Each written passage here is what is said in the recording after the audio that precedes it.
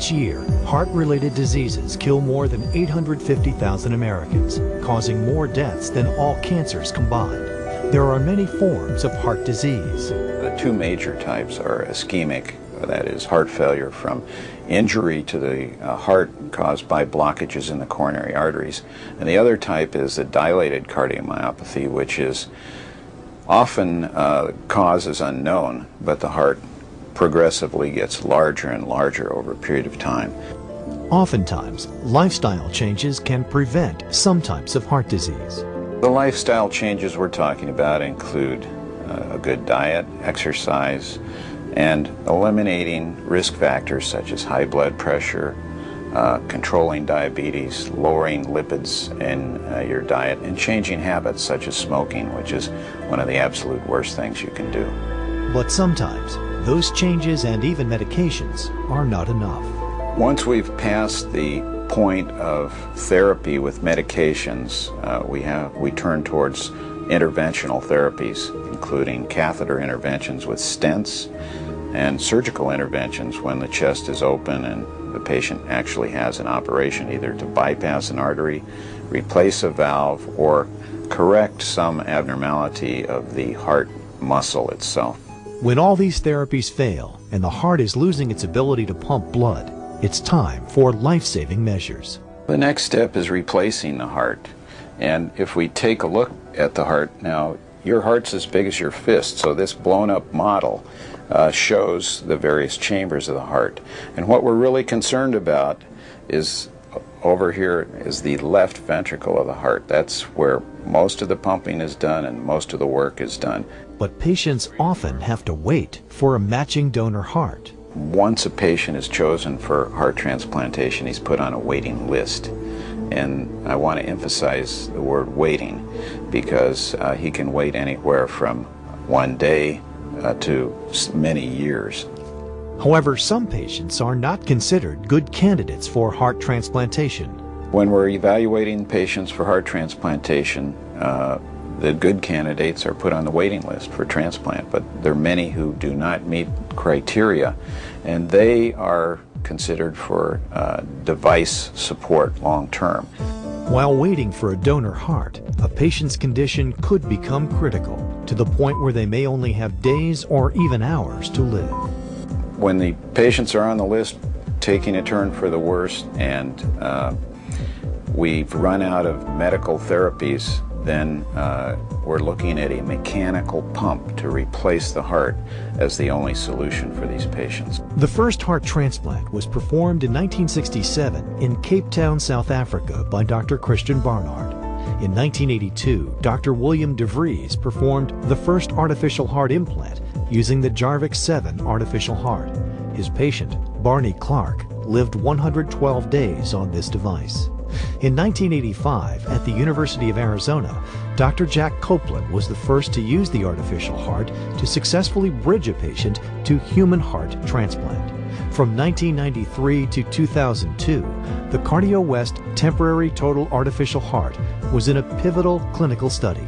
On October 15, 2004, the artificial heart received FDA approval as the world's first, and still only, temporary total artificial heart to be used as a bridge to transplant in patients at risk of death from end-stage irreversible biventricular failure. The Jarvik 7 became the CardioWest total artificial heart a number of years ago. There were some small changes made in the device, but they really didn't amount to much. What changes have occurred have been the changes in our ability to anticoagulate and prevent infections, and there's been a tremendous improvement in both of those areas. The CardioWest temporary total artificial heart is the only device of its kind available today. We use an artificial heart when the patient is rapidly deteriorating and when either both chambers are involved, both the right and left, so they need biventricular support, or they're going down so rapidly that other organs are beginning to fail, such as the kidneys, liver, and lungs. In that case, we use a CardioWest total artificial heart. It's the only device that will save that type of patient. Once the patient's dying heart is removed, the CardioWest artificial heart is implanted. Well, the CardioWest total artificial heart takes over the circulation. We put it into the patient, and it supports both ventricles, both sides of the heart. It pumps at a high flow with a low filling pressure, and it allows recovery of those organs that are dying, such as the liver, the kidneys, the lungs, and the brain. What these patients with end-stage heart disease need most of all is a large amount of healthy blood flow to resuscitate their organs and body. This device will pump up to 9.5 liters per minute. This is more than any other device on the market or available anywhere in the world today. The CardioWest temporary total artificial heart has been proven to double odds of survival. A pivotal clinical study published August 2004 in the New England Journal of Medicine showed that heart transplant-eligible patients who are near death from end-stage biventricular heart failure increased their odds of living another year from 31% to 70% when they are bridged to transplant with the CardioWest temporary total artificial heart, based on a comparison with a set of historical control patients who are matched to the patients receiving the artificial heart. In 2000, Bill Wall almost died of heart failure.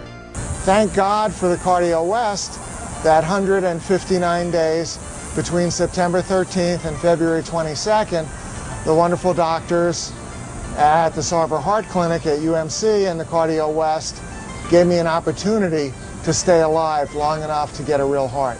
Today, he lives a vibrant life, winning medals at transplant games worldwide. Last week, I was named as the captain of Team USA. I'll be captain of the cycling team for the U.S. Transplant Olympic team. In Thailand, I'll be competing in swimming, cycling, and track and field. On April 10th, Don Scholen's dying heart was removed and a CardioWest artificial heart was implanted. Don's condition improved, and 33 days later, he was successfully transplanted with a donor heart. Don had 3 hearts in 33 days. Before I received the heart, I was pretty much a goner. I had brought myself to the hospital, and within 3 days of arriving at the hospital, I was on the artificial heart. This is the artificial heart that I had inside my body that saved my life. I was transplanted 3 days ago. I have a new heart in now, a real transplanted heart, and I feel great. I feel good. I'm up and I'm about, and getting off all the tubes, back on solid food. I'm feeling very good. Until recently, recipients of the temporary total artificial heart were confined to the hospital while awaiting a donor heart transplant. Thanks to the work of Dr. Ali El Baniosi and his team at the Heart and Diabetes Center in Bad Oeynhausen, Germany, the first artificial heart portable driver received CE mark approval for use in Europe. Now, stable patients in Europe can be discharged and recover at home while awaiting a donor heart. Many are able to shop, travel, and visit friends. We have more confidence in the CardioWest total artificial heart system, and we now putting that system in the sickest cohort of patients. Hans Walter Thrun lives in a small town in Germany. He had his total artificial heart implanted 5 months ago. The combination of artificial heart and this machine is the freedom to live in your own 4 walls here, with your friends, with your wife and your children, and you can live a very normally life.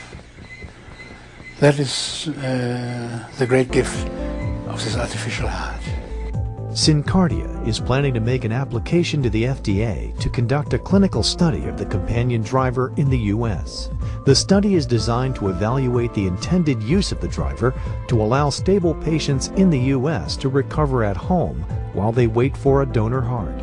With the total artificial heart that resuscitates the patient, if we add a portable driver, the patient can actually be discharged from the hospital. And portable drivers are available in Europe for this purpose. Patients have gone home, they have gone back to work, they've gone to the theater, they've gone shopping, they've driven cars, they do all types of things. It normalizes the quality of their life while they're waiting for the transplant. Most forms of heart disease can be successfully managed through diet, exercise, and medication. The CardioWest Temporary Total Artificial Heart is a bridge to transplant for patients dying from end-stage biventricular failure, a condition when both sides of the heart lose their ability to pump enough blood to sustain life. While only a small percentage of patients will ever need an artificial heart, you can be guaranteed state-of-the-art health care at SyncardiA certified hospitals. This video is for informative purposes only. If you have questions regarding your health and heart care, please speak with your licensed healthcare provider.